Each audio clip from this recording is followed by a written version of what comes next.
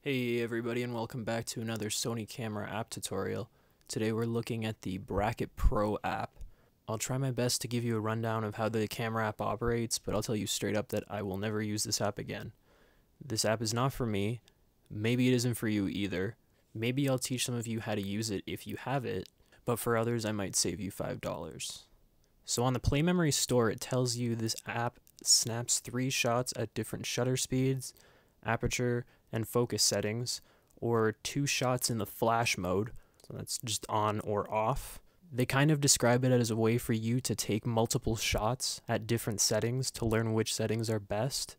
But if you want to learn how to shoot in manual, just shoot in manual. Here's my first issue with the app. You can't use a manual adapter with the focus bracketing mode. I have the MC11 adapter and several Canon lenses. With my 35 1.4 Sigma art lens, the app lets you take a picture at least. With the Canon lenses, it gives you a warning. So if you're buying this app to use the focus mode and you're using adapted lenses, you might be out of luck. My second problem with the app is the process of switching bracketing modes. You must first switch through the menu by going to App Top and then switch modes on your camera's dial. It makes no sense why they wouldn't allow you to switch modes by using the dial alone. Very annoying, Sony. Maybe you can fix this in an update. Okay, well, it's not all bad. What can this app do for you?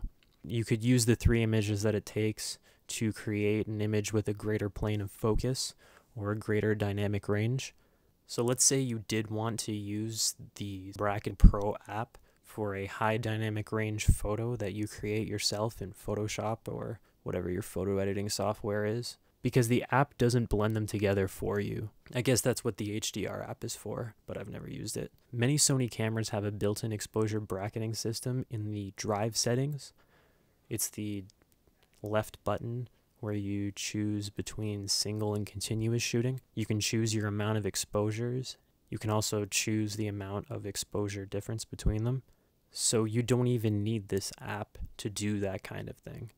The only feature this app has that I don't already have is the flash bracketing, but honestly, I don't think I'm ever going to use this. So if you're like me and you feel the same way, don't buy this app, save your $5. You can even give part of it to me by buying my time-lapse PDF guide through the link below. For those of you who have, thank you.